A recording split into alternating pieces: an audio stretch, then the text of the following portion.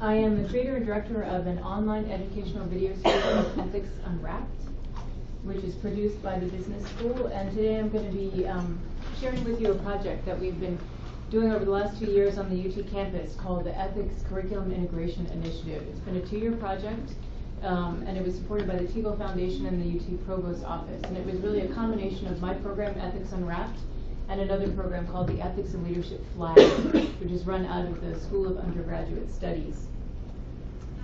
We went into the project with a few generally big questions.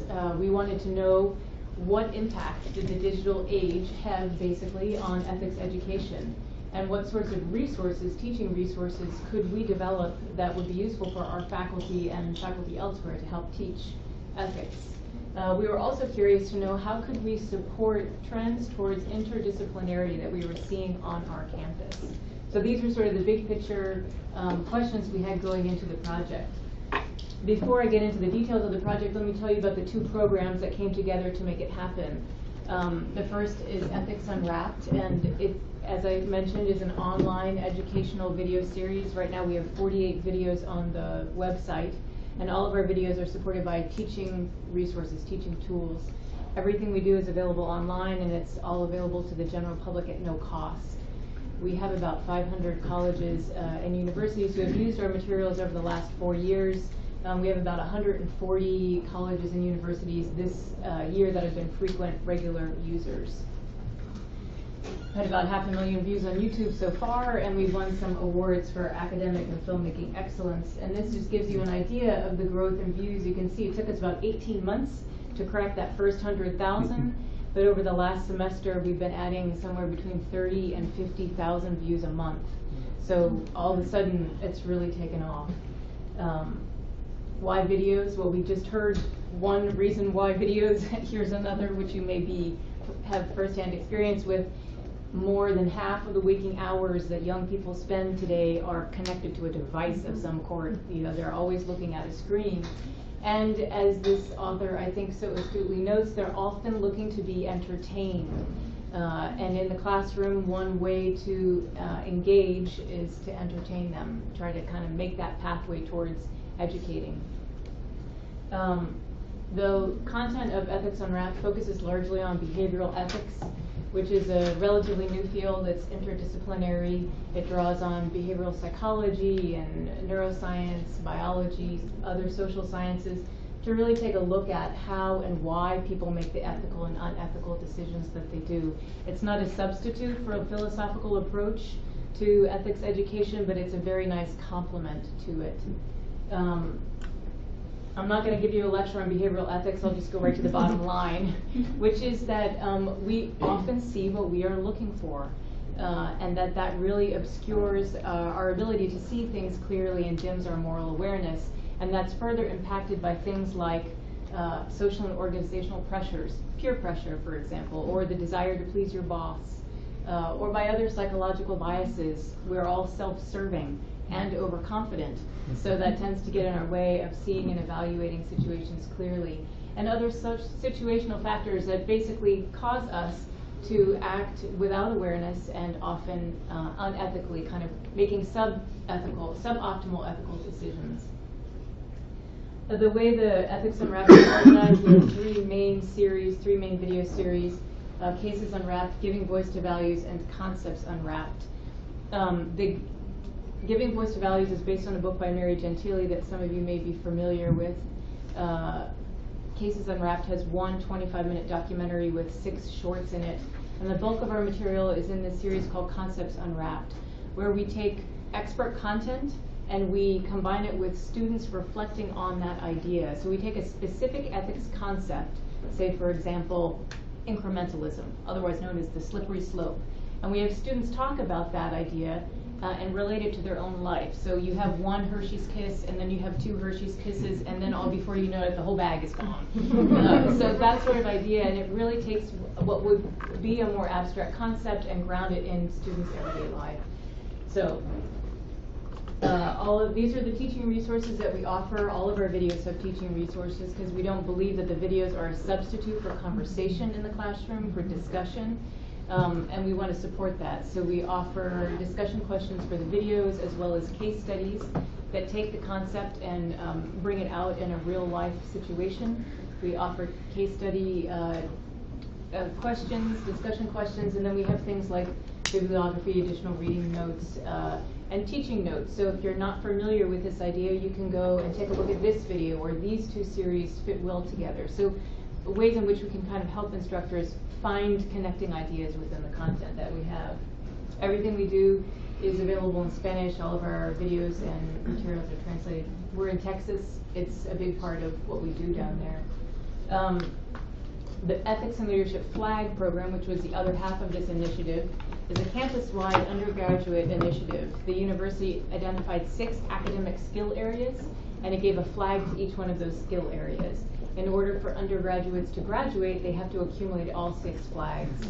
And so for the Ethics and Leadership Flag, 30% of the graded content in the course had to be a practical ethics component. And the first flag courses were offered in 2009 with the hope that they would be fully implemented by this coming fall. The goal for the Ethics and Leadership Flag was the same goal as Ethics Unwrapped, which made it a nice marriage of these 2 programs when we went forward with the initiative. You know, essentially we were out there to raise ethical awareness amongst the students, to improve their critical decision-making skills, and to ultimately promote ethical action so that they can go out there and be better citizens, better leaders, and we can hopefully create a better world. It's a big goal, but we're doing our best. When the flag program was put into place, they faced quite a few challenges. Primarily, the faculty who were teaching these flag courses were not versed in ethics. You know, this was content that was outside their discipline. They were being asked to bring it into their classroom, and they didn't know how. There was no ethics center on campus. There still isn't. And so there was no central repository for materials to either be created and disseminated or for things to live. There is also, of course, a huge range of classroom sizes and formats on the UT campus. Everything from, you know, small 20 student seminars to 1,000 student online courses. And all of these varieties carry the flag. The Ethics and Leadership coordinator started an instructor wiki as a place to sort of house resources for the flag program, but she found it difficult to update and maintain. Instructors found it difficult to navigate and use, and so after a couple of years it was basically abandoned. So that left her kind of with a void. How was she going to get ethics integrated into a wide variety of courses across campus? So we teamed up. And these were our goals for the curriculum integration project. They were pretty straightforward. We wanted a project that would be sustainable past the 2 years. We wanted something that could be replicated on other campuses. We knew that accessibility of resources was an issue. The wiki had failed, so we knew that we needed something that instructors could easily find what they were looking for, and that the resources would be available easily to students as well. We needed content that was going to be suitable across a variety of disciplines. So we needed stuff that we could adapt to different disciplines and could be responsive to different types of courses. It really pushed us towards concept-based content, which we were already creating with Ethics Unwrapped. We also had the goal, of course, of getting faculty feedback and input on our teaching resources. We had already developed some teaching resources. We knew we needed other materials, but we didn't know exactly what. And so we figured if we could work with faculty to develop these resources, we would get much better resources available to them. And of course, we wanted to work with a wide range of classroom formats and classes, sizes, and primarily for me, I wanted to assess the efficacy of the videos as a teaching tool, because we had seen an uptake in program growth, but I had no idea whether the tools were actually effective at teaching and learning the materials. So we're in the last semester of the project. We'll be wrapping it up over the summer. Over the last 2 years, we've integrated ethics, practical ethics, into 25 courses across 7 colleges on the campus. We worked at first with 3 colleges in the first year, a liberal arts, fine arts, and the College of Education. And we had working groups, faculty working groups at each of these colleges, and we asked the faculty on these working groups what kinds of concepts would be helpful for you. We wanted to know, if we were going to be producing content, what sort of concepts would be applicable across a wide variety of disciplines. And so we got a long list, as you can imagine, and we narrowed it down to a dozen, which we had the budget to actually make. So the first year we produced 8 new videos that were integrated into the courses. We also, in faculty sessions, discovered that case studies were extremely important to the faculty. It was one thing to have an abstract concept and student examples that kind of grounded that idea, but what about actual real-life cases that the faculty could connect with and teach with? And so over the course of the year, we wrote about 20 cases with the faculty, including the discussion questions, to help tease out those abstract ethical concepts. As you can see, we modified 16 different courses, and we worked with a range of courses. We really targeted large undergraduate courses. We also looked for smaller seminar-type courses. And we surveyed about 2,200 students at the end of the first year. I'll show you the assessment results in a second. Let me talk about the second year. So we're just wrapping up our second year now. We added 2 more colleges the second year. We went to the College of Natural Science, and then we also pulled in the Moody College of Communication. And we produced 4 more of those videos from that list of a dozen that we had identified the first year. And we're in the process of writing 30 more case studies with the faculty, because those have really turned out to be a strong teaching tool for them. We integrated about 30 videos across all of these different courses, and we retained the vast majority of the original 16 courses, and we repeated them again this year, and we added 9 more courses. So we ended up with the 25 total. We are surveying about 4,000 more students this year to understand whether the videos are effective as a teaching tool, and we started surveying faculty. We want to know, are these tools helpful for you? Do you find them something that add to your teaching, add to the learning of your students, that sort of thing? And again, we're reaching about 4,500 students with this initiative this year on campus. And there's a couple of, I'll give you some examples of the integration. So here's an example. This was a U.S. Foreign Policy is a government course taught in the College of Liberal Arts. 800 students, fully online course. It's taught every semester, fall, spring, and the long session in the summer. And here's, they integrated 4 videos into this course. Here's an example of the prompts that they use. So they watch a video, the students watch a video, then they answer a question. So the video says this, how do you agree, how, etc. And then they're asked at the bottom, can you apply this concept of relativism, in this case, to a relativistic approach to foreign policy on terrorism? So it's actually taking the idea, the concept, and integrated into the content. Here's another example from the same class. This was a video on causing harm, different types of harm, justified and unjustified harm. Again, the students were asked to watch the video, to take our survey, to answer a question, and then in this case, what types of harms are caused by torture, and to, is torture ever ethically justifiable? So they're asked to apply the knowledge to the content of the course. Last example from this class, fundamental moral unit. So we're not strictly behavioral ethics. We do have some other ethical content in there. And again, same format. Watch the video, take the survey, and in this case, talk about fundamental moral unit as it applies to environmental policy. Here's an example from the American Presidencies, another government course taught in the College of Liberal Arts, but this was a traditional course and it had about 100 students in it. And this, this instructor used the integration of the videos in her homework assignments primarily. So here's an example of a homework assignment that she built in Canvas. The first thing she asked students to do is to watch a video. Then she provides them with a case study. Read the case study. Then apply the concept of the video to the content of the case study. and she asks 3 questions, and they write a brief essay responding to each of the questions. She did the same thing, for example, with the idea of bounded ethicality. In this case, she took the idea of bounded ethicality and applied it to a case study, which was the leak of the CIA agent Valerie Plame, and then asked students watch the video, read the case study, and answer the questions. Here we go. The last example I'm going to show you is from a course this year. It's a 1-year, year-long professional development course in the College of Natural Science.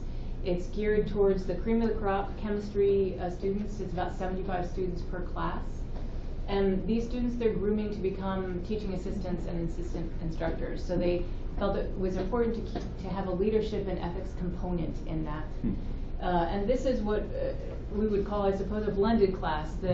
Most of the content of the class is discussion, in-person discussion, but then there are these learning modules that they are asked to complete outside of class, and then bring the content to class for discussion.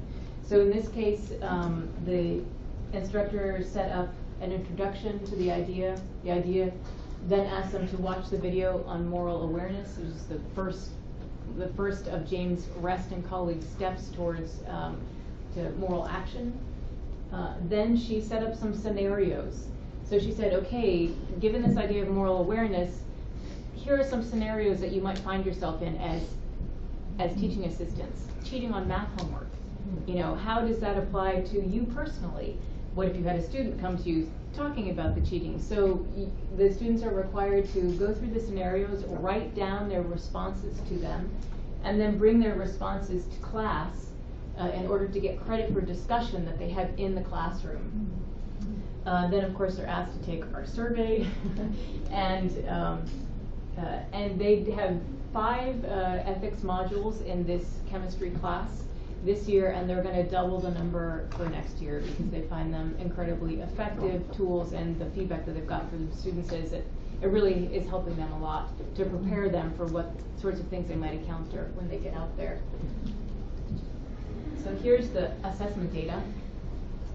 This is a self-reporting, so every time a student watched a video in one of the courses where we integrated, we had them watch the video embedded in a survey tool, and after they watched the video, they answered a bunch of questions for us. The first question we asked them was, how helpful was the video for explaining the ethics concept blank?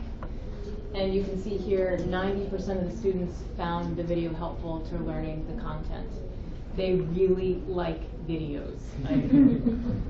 Then we also asked them, okay, so we want to know a little bit more in detail. We asked them, rate your confidence in your ability to identify the concept, explain the concept, engage in a conversation about the concept, and make an informed decision based on that concept. And we asked them the question twice. We were trying to correct for overconfidence. You don't know what you don't know. So we asked them the set of questions right after they watched the video, and then we asked them the questions again. Okay, now think back to before you watched the video and what you knew then. How confident are you that you could have done these things?